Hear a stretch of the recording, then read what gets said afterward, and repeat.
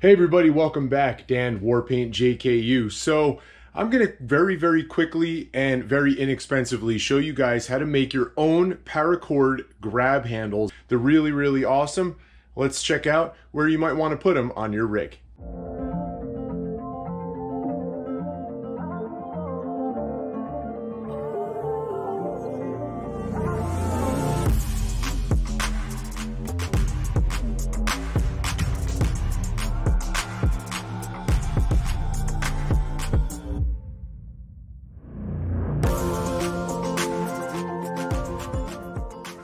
People like to put the grab handles up here by making two smaller loops and then connecting them with a larger piece so that they can grab and pull themselves in. I didn't do that on here because I have this and it's pretty easy for me. I'm also like 6'4", so I don't really need them to get in, but my kids definitely do. So right here, right, I made grab handles, and the cool thing about these is you can kind of make them in any color that you want, but they basically just mount with loops on the ends through the posts that hold your headrest in. Gives my kids a good spot to grab and pull themselves up into the back of the Jeep. Being on 1-tons and 40s and all that kind of stuff, it's a big step, so it definitely helps and it's really nice. Now here's the other place people like to put them, is actually up here in the speaker bar. You can make ones with those same loops that basically just, you take this screw out and you put the screw through the loop on the end, screw it in, do the same thing over here, and then you have another handle at the top on your speaker bar, which will also help people climb in. All right, for this video, we're actually gonna be in my house. We're up in my game room where my kids hang out. You can obviously see the mess. But anyway, so we're basically just going to need, some form of a lighter. Candle makes it pretty easy. You don't need a candle if you have the lighter, but I like to use both. You're going to need your paracord. You don't necessarily need 3 colors, but I'll show you why I'm going to use 3 in just a second. You definitely need a tape measure. You need a pair of scissors. And other than that, I did make a little loop of paracord here with a couple carabiners on it, because then I'm able to basically take these and kind of loop it around like a table leg or something and pull it nice and straight so that I can actually wrap it and weave it together, and makes it a lot easier. But the first thing you're going to need to do is figure out what your base color is going to be on your grab handle. So when I say base color, if you get real close and you actually look at this grab handle, you can kind of see through the red here that there's some silver behind it, right? And then that's the color of the loops on the end. Now you are gonna see that through it, okay? It's a little bit tougher to see through it, but you can definitely see it. So real common base color is black because it just kind of disappears. If you use a color like white, it's gonna pop, right? So, depending upon what you wanna do for your rig and your color scheme or whatever colors you like, that may be what you wanna go with. So my base color is gonna be silver, and I'm gonna need to measure out and cut a 4-foot piece of that silver paracord. Now guys, I know 4 feet sounds like a lot when you're only making a grab handle that's about 1 foot long. That tends to be about the standard, but you'll see why in just a second. I do make it a tiny bit longer than 4 feet, but that's gonna be the length you're gonna want if you're gonna make your grab handle a total of 1 foot long. Now, after you cut it, you're gonna notice that the cord actually is gonna come through the end of your paracord like this. You're just gonna wanna cut that off. Once you're done with that, the candle comes into play. So let's get to it. Now, once you have your 4-foot piece and your ends are cut, you're gonna wanna melt them by sticking them in there, in those flames. And once they get good and hot, you can kind of melt them and touch them together. And as they cool, because it's kind of nylon based, be careful because it is very hot, but as they cool, they'll kind of glue themselves together and you'll have basically a 4-foot piece that now is 2 feet long as a loop. But now we're basically on to the colors that we need for the rest of our grab handle. Mine, I want the inside to be this red and black patterned color and the outside to be black. So at this point, we're gonna have to measure out Again, if you're doing one about 1 foot long, which we are, you're gonna wanna probably make about 12 to 13 feet. So you're gonna need, you know, if you do 12 feet, right, you need 6 of each color. Now, I'll also say that when you're buying paracord, make sure it's actually 550 cord and make sure it's decent quality. Some of the cheaper paracord that's not actually 550 cord, that's the weight rating, it's not as nicely made and put together. It doesn't melt as nicely, and it doesn't weave as nicely when you get down to it. But I'm gonna get to measuring and cutting those, and you'll see what the next step is when I'm done. All right, and just like we did with our base cord, you're gonna wanna melt the two ends together. So again, these are gonna be the two colors. You're just gonna touch one end of one color to the other end of the other color. Make sure it dries nicely. Kind of smooth it out a little bit. Be careful again, because it does get hot. We're actually gonna feed it through the carabiner and back over itself so that now it's 1 foot long, okay? Because it's quadrupled onto itself, right? And of course, we got a cat over there now that we're playing with paracord. She's all about it.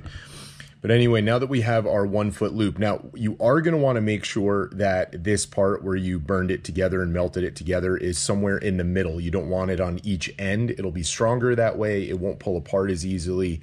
And it'll also get hidden while we're weaving it together. Time to start making our first little weave here. Now, the way you're gonna do this is to basically take the string that you had melted together, take your two colors, put it behind the base material, okay? Just kind of lay it on the floor. Now, the color you want to actually be on the center that crosses back and forth over the base material, that's gonna be the color you're gonna start with. Let's get a cat out of the way. All right. So basically what we're gonna do is we're gonna take that burned part that we melted together, put it behind our base material. Then the color we want, which in this is our red, right? We're gonna basically take it and kind of cross it over the top and make a loop, all right?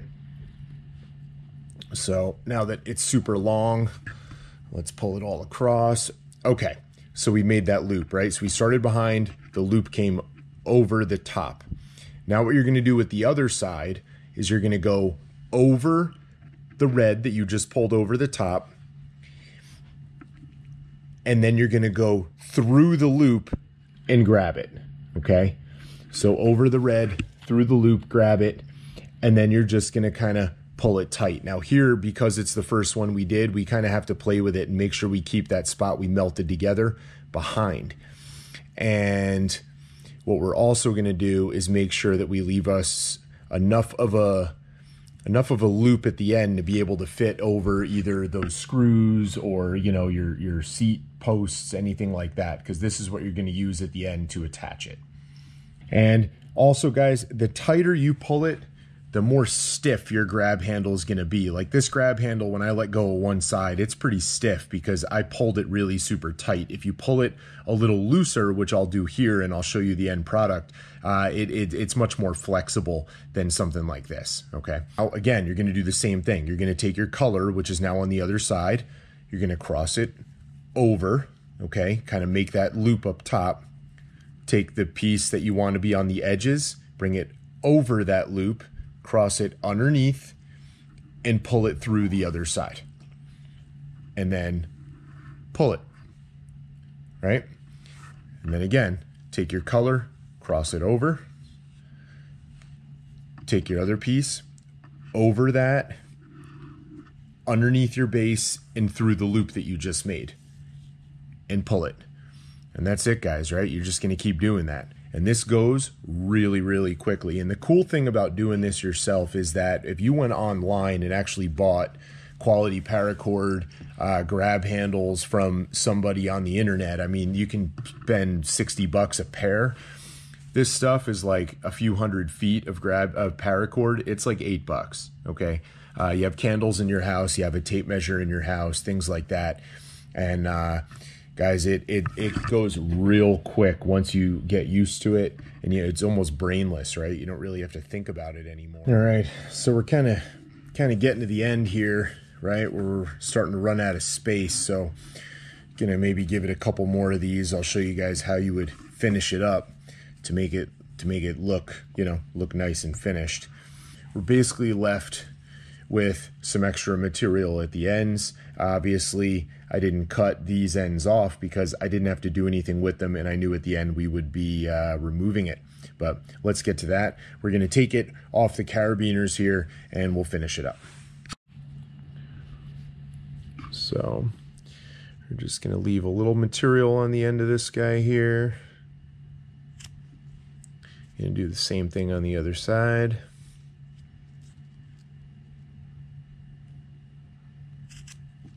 All right, so that you basically have these two little nubs sticking out. All we're gonna do now is basically use our lighter. We're gonna melt that, and then you wanna use something to kind of push it down and kind of connect it to the rest of the paracord. I like to use, you know, maybe the side of the tape measure that I was using before. Once it gets good and hot, we're gonna take, you know, just a piece of metal. I got like an old magnet or something. I don't even know what this is from. Kind of push it in and melt it. Do the same thing on the other side. And once it's good and hot, kind of push it on there, and there we go, right? You can kind of see how it melted in there. But because the paracord here is, you know, some darker colors and stuff, it kind of blends in, right? You don't really see that. If this paracord was white, that wouldn't look the prettiest. So you just kind of want to think about what you're doing. But there you go, guys, all right? So here we are. Clearly, this one is woven. This one's woven a little tighter. I pulled on them a little harder. This one's a little looser. It's going to make it a lot nicer in your hand to hold on to than something like this. But obviously you can tell that the two of them are, one's real tight, one's real loose. You can use these loops here with like small little D-rings. They sell them on Amazon, sell them at Home Depot, places like that. There's lots of different ways to connect these. A lot of people use these. They make, you know, dog collars, all different kinds of things. If you are going to use this as a dog collar, though, I would be careful with how you connect it, right? Maybe use a breakaway connector so that your dog can't get it stuck on something and hurt themselves. But pretty cool, real cheap, real easy way. And obviously with all this paracord left, I can make a bunch more of these for, I don't know, probably less than 30 bucks worth of paracord. And right here we have a pair of them. It didn't take me any time at all, probably about 5 minutes to actually weave this. There you go. But anyway, guys, hope you enjoyed this video. Check out the channel. There's a lot of other stuff, a lot of builds, everything, you know, from stuff like this to, you know, how to re-gear your axle. So make sure you subscribe and check it out.